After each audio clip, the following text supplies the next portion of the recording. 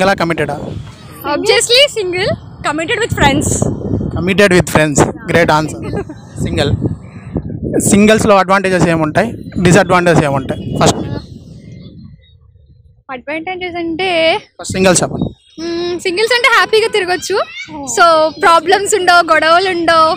So ఎవరితో తిరిగినా పెద్ద ప్రాబ్లం ఉండదు. సో హ్యాపీగా ఉంటాం. అది రిలేషన్లో ఉంటే వాడితో తిరగొద్దు, ఇలాంటి డ్రెస్ వేసుకోవద్దు, ఆ టైం వరకు తిరగొద్దు అని గోలా సో ఉంటుంది. So always single better.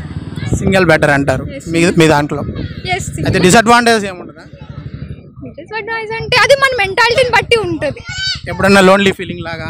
Lonely అనేది ఏముండదు. ఈవెన్ సింగిల్గా ఉంటే మొత్తం ఫ్రెండ్స్ అందరూ ఉంటారు. సో ఎలాంటి ఫీలింగ్ ఉండదు, ఎలాంటి లోన్లీనెస్ ఉండదు. So better, single better. మీ ఫ్రెండ్స్లో ఎవరైనా కమిటెడ్గా ఉంటారు కదా, వాళ్ళని చూసినప్పుడు జలసీగా ఫీల్ అవ్వడం అంటే సమ్టైమ్స్ ఏడుస్తారు. సో ఇంకొకటి ఏంటంటే బ్రేకప్ అనే టాపిక్ ఎక్కువ వస్తుంది. సో నన్ను వదిలేసి వేరే వాళ్ళతో తిరుగుతున్నాడు అనే ఫీలింగ్ ఒకటి వస్తుంది. సో మన ఆ టైంలో మనం సేఫ్ అనిపిస్తుంది.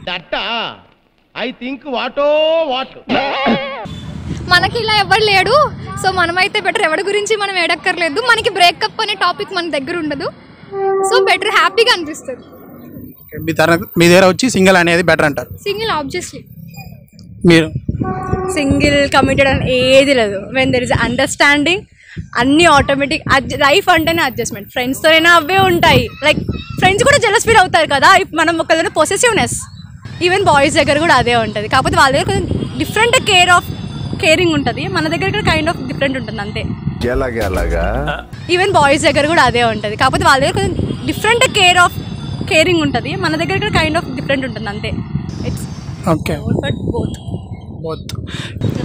మీరేమన్నారంటే ఇప్పుడు అర్థం చేసుకునే మనిషి ఉంటే ఖచ్చితంగా ఏదైనా బెటర్ అంటున్నారు. అర్థం చేసుకునే ఫ్రెండ్స్ దగ్గర ఉంటుంది ఎక్కువ. లైక్ నేను చూసినంత వరకు అయితే ఫ్రెండ్స్ దగ్గర ఎక్కువ ఉంటుంది. ఈరోజు గొడవ పడుతున్న చదువు ఒక బ్రేకప్ అనేది రాదు, ఎండ్ అనేది రాదు రిలేషన్లో. When it comes to committed రిలేషన్లో ఒక పాయింట్ ఆఫ్ ఎంత అడ్జస్టింగ్ కూడా ఒక పాయింట్ ఆఫ్ సెకండ్ వరకు అయితే ఎండ్ అనేది వస్తుంది.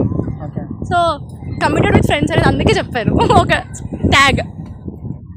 తను పర్ఫెక్ట్ గా అని ఎలా అనుకుంటారు మీరు? మన కోసం అన్ని ఖర్చు పెడితే వీడు పర్ఫెక్ట్ అనుకుంటాం. నా ఆస్తి కూడా రాసి ఇచ్చేస్తా. వాడిని సర్వం నాకు ఇస్తే ఇది కూడా పర్ఫెక్ట్ అనుకుంటాం. ఖర్చు పెట్టించేవాడు వస్తే పర్ఫెక్ట్ అనుకుంటారు. ఎవరినైనా నాకు ఇస్తాను, పెద్ద మ్యాటర్ కాదు నాకు ఇవ్వడంలో. ఆ టాలెంట్ ఉంటే ఎవరినైనా నాకు ఇచ్చేవచ్చు, శాంతం నాకు ఇచ్చవచ్చు. నీలాంటి దాని వల్లనే నా భారతదేశంలో ఉన్న మగాళ్ళంతా మట్టి కసిపోయారు. అది పెద్ద ప్రాబ్లం. వాళ్ళనే చేసుకుంటారా? చేసుకుంటామని రూల్ ఉందా? లేదు. పర్ఫెక్ట్ వరకు హ్యాపీగా ఉంటాం అంతే. ఫీలింగ్ ఉండదు. ఫ్యామిలీ హ్యాపీగా ఉండాలంటే వాళ్ళకి నచ్చిన వాళ్ళు చేసుకోవాలి. వీడు హ్యాపీగా ఉండాలంటే వాడుతూ ఉన్న రోజులు హ్యాపీగా ఉండాలి. దట్స్ ఇట్, అయిపోయింది. ఓకే. సెకండ్ క్వశ్చన్ వచ్చి హౌ టు ఇంప్రెస్ బాయ్స్ అని మీకు ఏమైనా తెలుసు? మనం ఎందుకు ఇంప్రెస్ చేయాలి? వాళ్ళు ఎందుకు ఉన్నారు? మనల్నే కదా ఇంప్రెస్ చేయడానికి. ఆబ్వియస్లీ మనం ఒకళ్ళు ఇంప్రెస్ చేయకూడదు, వాళ్ళు మనం ఇంప్రెస్ చేయాలి కదా. సరే అదే క్వశ్చన్ రివర్స్లో అడుగుతా. How to impress girls? గర్ల్సా? So gifts ఇవ్వాలి, మా కోసం రోజులు తిరగాలి, సంవత్సరాలు వెయిట్ చేయాలి. సో మాకు నచ్చినట్టు వాడు ఉంటే ఇంప్రెస్ అవుతాం. సో మాకు టైం పాస్ చేయడానికి ఓకేనా మాట చెప్తాం. That's it. బట్ ఇంప్రెస్ చేయకుండా ఉంటేనే ఈజీగా ఇంప్రెస్ అవుతాం. యాక్చువల్లీ పెళ్లి చేసుకునే ఉద్దేశాలు ఉన్నాయా మీకు అసలు? పెళ్లి చేసుకోనంటే మా కోసం వాడు యుద్ధాలు చేయక్కర్లేదు, కానీ మా ఇంట్లో వాళ్ళ దగ్గరికి వచ్చి యుద్ధాలు చేస్తే గట్స్ ఉండాలి. యాక్చువల్లీ వాడి దగ్గర ఎవరికైనా ఉండాలి, girls not only boys. Bank balance బట్టి ఆలోచిస్తాం పెళ్లి అనే మాట. మొత్తానికి ఒక షెడ్యూల్ వేసుకోమన్నారు, ఇలా ఉండాలి. అంతే కదా, నాకు ఆ మాత్రం సెక్రెట్ గా ఉండాలి, ప్లానింగ్ ఉండాలి కదా. Perfect, thank you. Love marriage అంటే ఎట్లా గుడ్డిగా నమ్మొచ్చేస్తాం. వాడి దగ్గర ఏముంది మమ్మల్ని పెంచుతాడు, మంత్లీ అంటే షాపింగ్ వస్తుంది. అరేంజ్ కూడా అలా నమ్ముతాడు, వాడు పెడతాడు. నెక్స్ట్ వాడు కూడా చేస్తే ఏం చేస్తావు? అప్పుడు చూద్దాం, పేరెంట్స్ చూసుకుంటారు. Okay, thank you.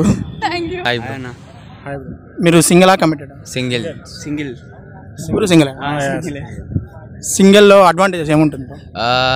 సింగిల్స్లో అడ్వాంటేజ్ అంటే చాలా హ్యాపీగా ఉండొచ్చు. ఎవరితో ఏ ఫీలింగ్స్ లేకుండా బయట హ్యాపీ లైఫ్ని ఎంజాయ్ చేయొచ్చు. అంతేనా? అంతే అంటే టైం వేస్ట్ చేయకుండా హ్యాపీగా బతకచ్చు అంటారు.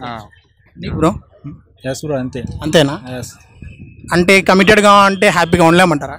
కమిటెడ్గా అంటే హ్యాపీగా ఉండొచ్చు, కానీ ఎక్కువ టైం వేస్ట్ అవుతుంది. అటు ఇటు తిరగాలి, వాళ్ళు చెప్పినట్టు వినాలి, అట్లా అని చెప్పి కొంచెం సింగిల్సే బెటర్. వాళ్ళిద్దరు అండర్స్టాండింగ్ ఉంటే హ్యాపీగా ఉండొచ్చు. ఓకే, మీది మాదంతే సేమ్ ఆన్సరా? అంటే సింగిల్స్ లాగా ఉంటే హ్యాపీగా ఉండొచ్చు. బట్ వాళ్ళు మనం గర్ల్స్ మనం లవ్ చేస్తా మనం మంచిగా ఉంటే మనం ఉండొచ్చు. కానీ కొంతమంది మంచి వాళ్ళు ఉంటారు, కొంతమంది చెడ్డ వాళ్ళు ఉంటారు. కానీ ఇద్దరు అనేది ఒక అండర్స్టాండింగ్ ఉండాలి. అది అప్పుడు మనం వాళ్ళు మనం హ్యాపీగా ఉండొచ్చు. అది ఎలా తెలుస్తుంది బ్రో వాళ్ళు మంచి వాళ్ళ కాదని? అంటే క్యారెక్టర్ మనం చూస్తూ ఉంటాం కదా, మనం వాళ్ళతో ఒక 5 days ఒక 1 week తిరుగుతాం కదా, తర్వాత తెలుస్తుంది ఆటోమేటిక్గా వాళ్ళ బిహేవియర్ ఎట్లయితే మనం తెలుసుకోవచ్చు. డిసడ్వాంటేజెస్ ఏమైనా ఉంటుందా సింగిల్స్లో ఉండడం వల్ల? డిసడ్వాంటేజెస్ అనేది ఏమి ఉండదు. బట్ ఓకే, హ్యాపీ లైఫ్గా అయితే ఉండవచ్చు. ఏమంత ఉండదు డిసడ్వాంటేజ్ ఏముండదు అంతే. ఓకే, మీరు సింగిల్గా ఉన్నారు కదా, దానికి ఏమైనా రీజన్ ఉందా? ఇంతకుముందు లవ్ ఫెయిల్యూర్ లాగా? లవ్ ఫెయిల్యూర్ అంటే మేబీ ఒక రిలేషన్లా ఉండి ఇట్లా బ్రేకప్ అయి ఉంది. సో అంతే. మీకు బ్రో? నేను సింగిల్ ఇంతవరకు సింగిల్ చేయలేదు. ఇంతవరకు ఎప్పుడు లవ్ చేయలేదు. మీకు బ్రో? లవ్ చేశా, కానీ తర్వాత నాకే హోప్స్ లేక అంతకేం ఇంట్రెస్ట్ రాలేదు. అంటే కుదరలేదు ఇద్దరికి? కుదిరింది, కానీ తర్వాత నాకే ఇంట్లో కుదరక నేనే మానేసా. ఎందుకులే అని టైం వేస్ట్ అని నేను మంచిగా కమిటెడ్. కొంచెం గట్టిగా. Committed bro.